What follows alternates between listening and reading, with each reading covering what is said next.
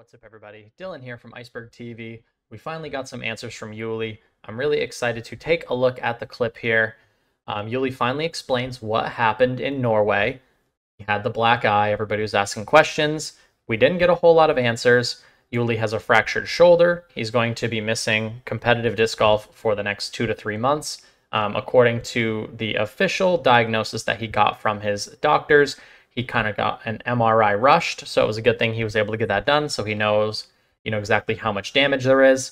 He said at first, after getting in the fight, he wasn't sure if his shoulder hurt from getting slammed or if his shoulder hurt from throwing punches. So Uli did get into a fight, and again, I wasn't really going to comment on what happened until I had the full story. I don't want to make assumptions. Uli has been on this channel before, and I have no bad blood or spite against Uli. Overall, to me, he seems like a pretty solid guy. He's pretty much just a straight shooter. And I do want to hear his side of the story. Again, with any story, especially with circumstances like this, there's 3 sides to every story. We have Uli's side, we have the other guy's side, and then somewhere in the middle we have the full, just bare truth. So this is Uli's truth, and I think it's worth listening to what Uli has to say. Let's take a look at the clip. So yeah, I'm going to go over this story one time here on the podcast, and then I'm going to address a couple of issues afterwards that I feel like need to be addressed as well. And then we can move on to the great show of Gannon Burr and Ricky Wysocki and talking about Holland and the great tournaments. This is what happened, okay? Well, what is it? Norway. Play a great tournament. Take 7th place. Decide we're going to go out and celebrate. People who know me on tour know that I do not do this. I'm strictly business. After every single round, I'm typically doing commentary, and when I'm not, I'm sitting at home chilling. I decide, hey, you know what? Norway just had a great tournament. Sure, let me go out with the fellas. We do this. Have a great time. Fantastic. We shut this place down in the middle of in Oslo, the city, okay? Shut the place down. We're all outside. I'm talking to a couple. 2 people, okay? Conversation's going great. Nothing's really happening. Random guy comes up to me, accuses me of doing something that I did not do. I tell the guy, no, I didn't do that. He insists. I tell him again, no, I did not do that. He then puts his hands on me and gives me a little shove. I tell the guy, don't touch me. Basically, get away from me in the kindest words that I can say on here. He then gives me a full shove. I give him a full shove back. That's it. That's what happens, okay? He backs down. He goes, whoa, it's not like that, blah, blah, blah, blah, blah. End of the story, right? No, not end of the story. Some other random guy comes behind this guy and in so many words says, I want to fight you. I chirp back at this guy because I'm fired up at this point. I just got shoved the dude back. Other guy comes in, wants a piece. I chirp back at this guy. He attacks me. Okay. So I don't know if a lot of you guys watching the channel have ever been in this situation. I know I've been in this situation, and I've taken both routes when I've been in this situation. When someone's chirping at you, someone's acting like they want to fight you for whatever reason, you have 2 options. You can either try to diffuse the situation, you can back down. That typically doesn't happen when alcohol is involved, and I'm assuming alcohol would have been heavily involved in the situation on both parties. Or you can stick your chest out, you can sort of defend your honor, you can, put yourself out there and say, hey, I'm willing to take this fight. If this guy wants to fight me, I'm willing to fight him back. And Uli, instead of trying to diffuse the situation, clearly it has escalated enough to the point where he's all fired up. He's like, I'm going to fight this guy. So in this situation, given Uli is a professional athlete, he should not really be putting his body on the line. He made a mistake. He shouldn't have chirped back, but he did. And I do respect the fact that, he's telling us the truth that, hey, I chirped back. He probably could have talked himself out of this fight. And I'm also wondering, where are the rest of his friends? Where are the rest of the boys? And why haven't we heard much from those guys? But let's let Uli continue. This all happens in 45 seconds, probably. The whole story, 45 seconds. I don't know if you guys have ever been in a fight or ever been jumped, but it happens pretty damn quick. Things don't go this guy's way quickly, okay? We'll just say that. People kind of break it up. All of a sudden, I'm in a group of people who are not only trying to break it up, but also throwing blows my way. Okay. I'm getting pulled, I'm getting punched, and I'm getting kicked. I get slammed. Where are the boys when this is happening? When I hear this, my mind immediately goes one of two ways. Yuli's either leaving out pivotal chunks of the story, or he needs to find some new boys. Because if this is a situation with me and my boys getting in an altercation, I am putting myself in the fire. I'm gonna try and prevent my friend and captain and teammate from getting his butt kicked by 6 guys. And sometimes this can end well, and sometimes it cannot end well. But you can't just let your friend get bullied like that and get beat up like that. So I'm wondering where there's a gap here where I don't fully understand why the rest of the guys there that he was celebrating with, where the heck are they? Where the heck did they go? Or what pivotal parts of the story is Yuli leaving out of the equation? I get back up, and as I'm getting back up, I get clipped in the face by somebody who kicks me. Okay. I get back up. Original guy's straight in front of me. I go forward. Another guy picks me up and then pile drives me. That's where I get the injury from my shoulder. I get back up. Somebody then gets me and pulls me out of there, and I get to safety. That's what happened. Okay. And there's a lot of like namelessness going on. Somebody grabs me, somebody picks me up, somebody does this, somebody does that. There's a lot of missing characters that I think are really important in this story. I'd love to know who he was with. Where were they? What were they doing during this whole altercation? That is probably something we will never know the answer to unless someone who was there comes forward and tells us the full truth. And when I say I'm getting clipped, I was getting clipped from the side, I'm getting clipped from this side, and I got kicked in the face and slammed 2 times in a matter of, let's say, 15 seconds, probably less than that. It happens all fast. So the rumor train of all this stuff about me attacking a security guard never happened. One of the guys who slammed me was a security guard who came up from behind me in a group of people who were attacking me and picked me up and slammed me. I later found out that he was probably friends with this original guy. Okay. I know this because I came back. I came back because I lost my wedding ring, which was on my necklace. I got stung by a wasp or a hornet or something the day before we were playing this little course. My hand swelled up, put it on my necklace. It got ripped off. A few of us came back to look for my wedding ring. 3 of the guys who attacked me were still there.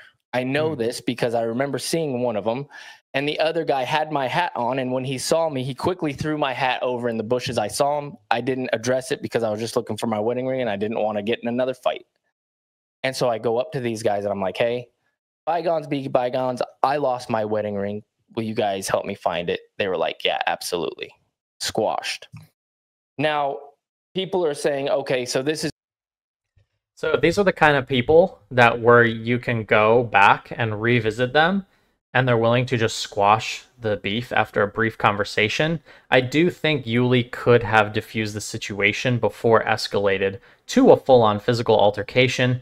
Again, clearer minds prevailed in the follow-up interaction, but during that initial interaction, I'm assuming there was a lot of alcohol involved, emotions were flying, everybody's judgment was to some point impaired, but Yuli likely should have just diffused the situation, especially if his boys weren't going to help him, or the people he came to this party with, they weren't going to help him fight. Like, he should have just diffused the situation from the beginning. So hopefully that's a good learning lesson for Yuli, and then a good learning lesson for all of you watching the video. This is typically something that you would like get a lawsuit, policemen, all this different stuff. Here's my thought process through the whole thing. I didn't feel like I got that hurt. I felt like I got pretty lucky. I got slammed. My shoulder hurt a little bit, but it wasn't anything too crazy. I got clipped by the kick. That wasn't too crazy. And I felt like I was absolutely fine. Fine enough to even go back and look for my wedding ring.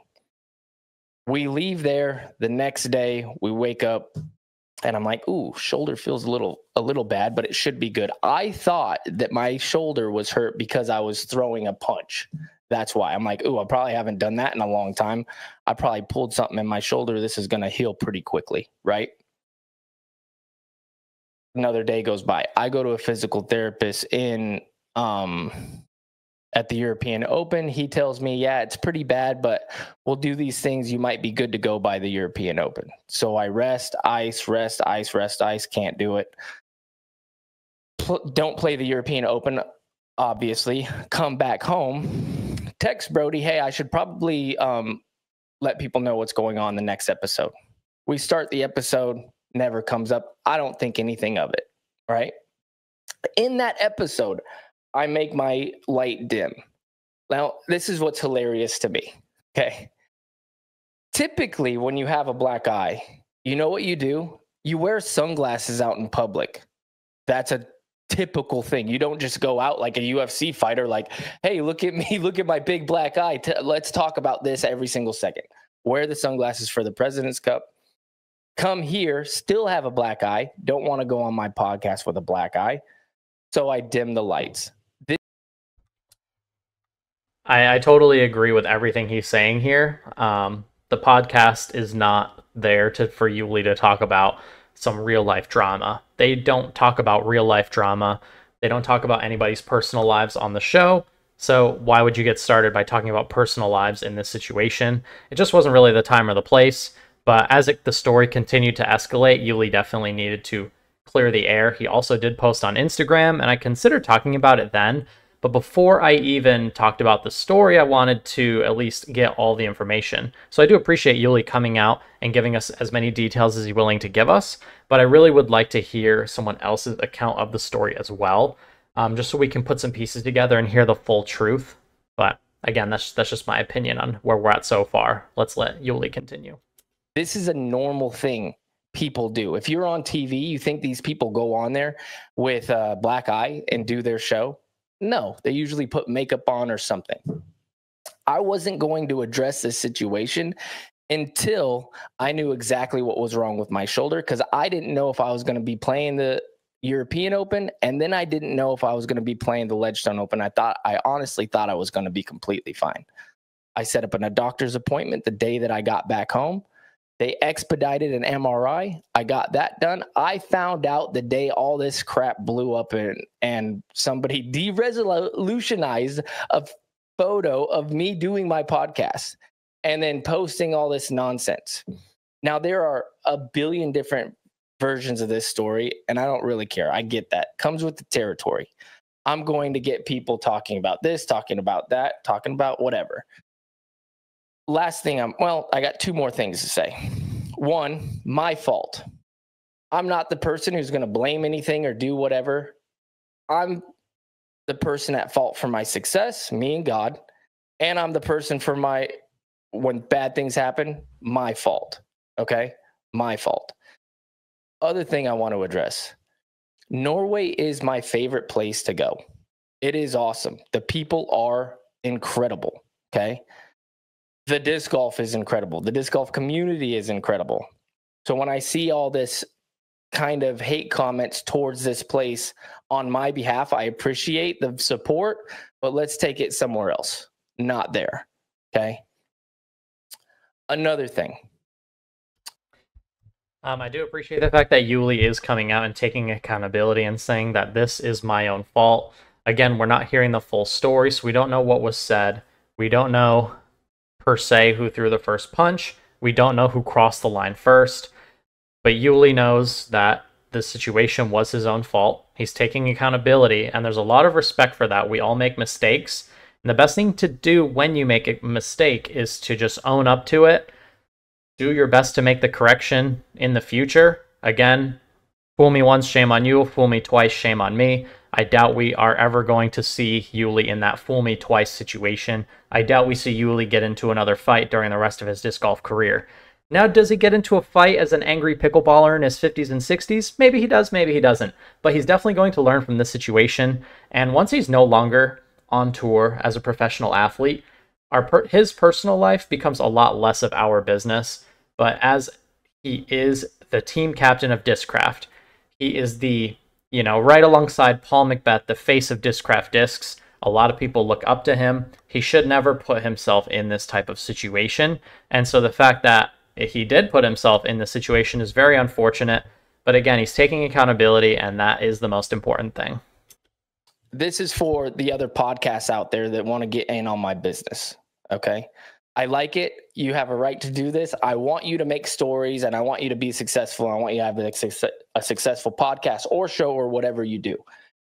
But in the disc golf community, it's pretty tight knit.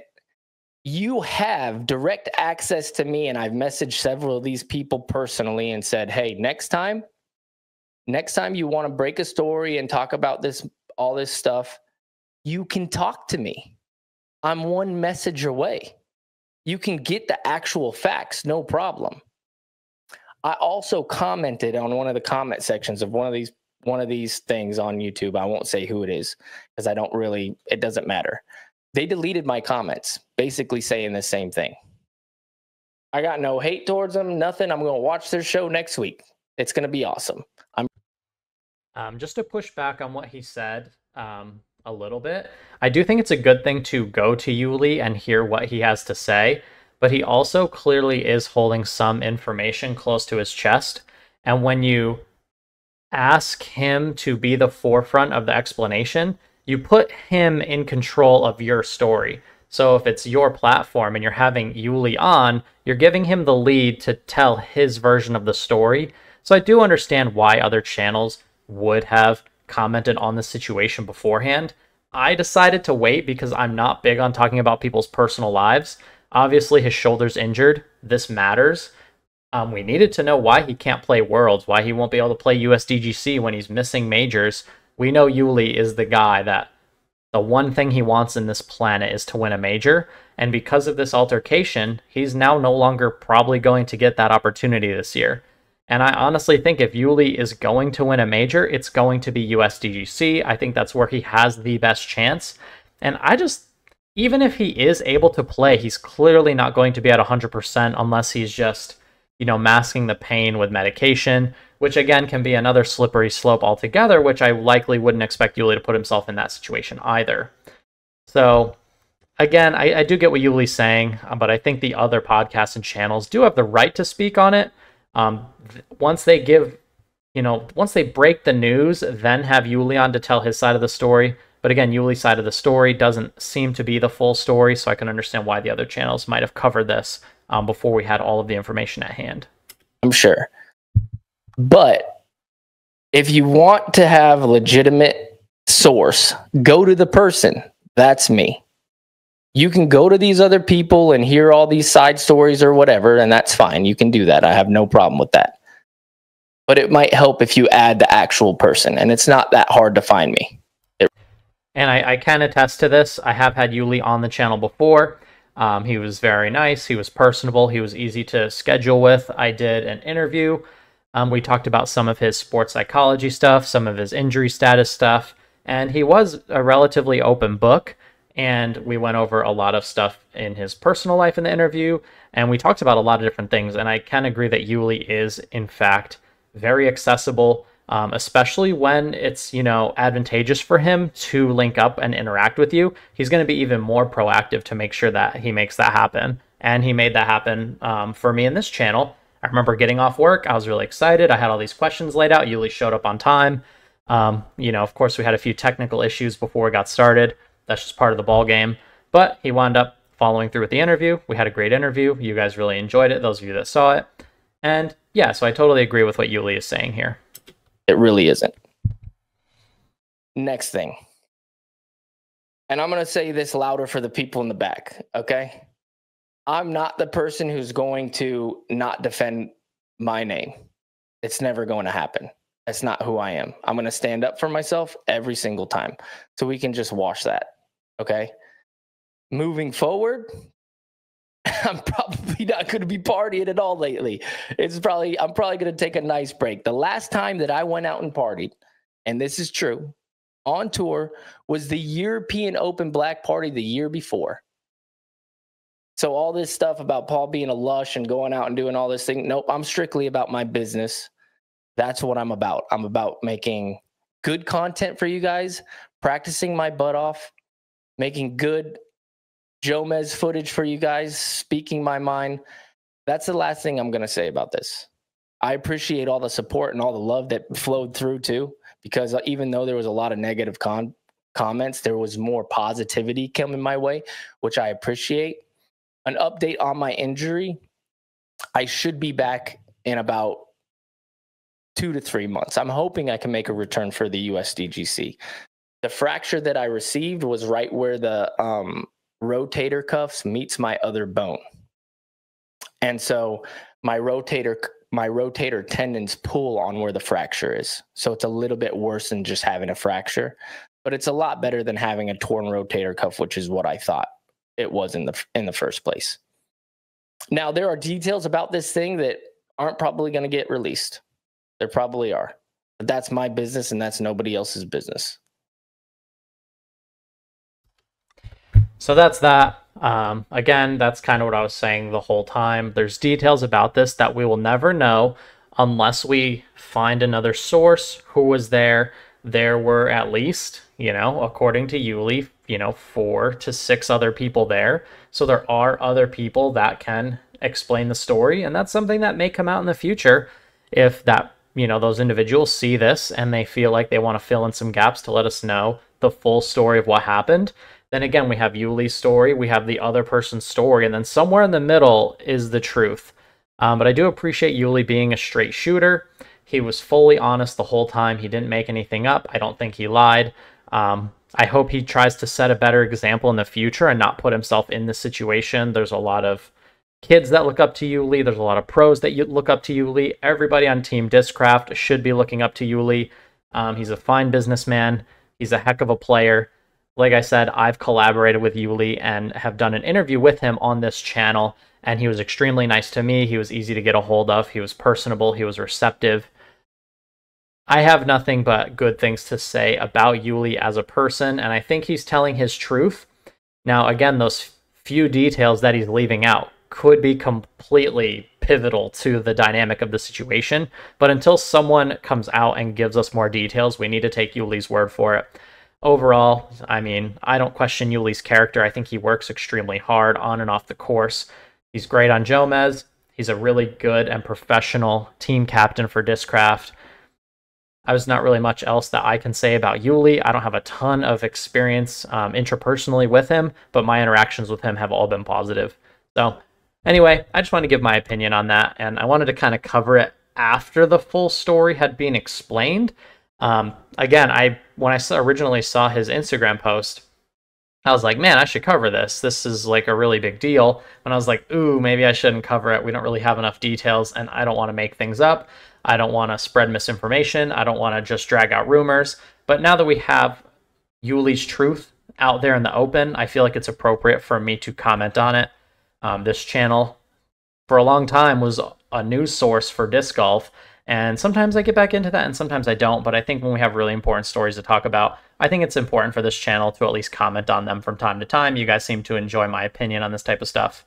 But anyway, let me know what you think in the comment section down below. I'll see you guys in the next video. Iceberg TV, signing out, and take care.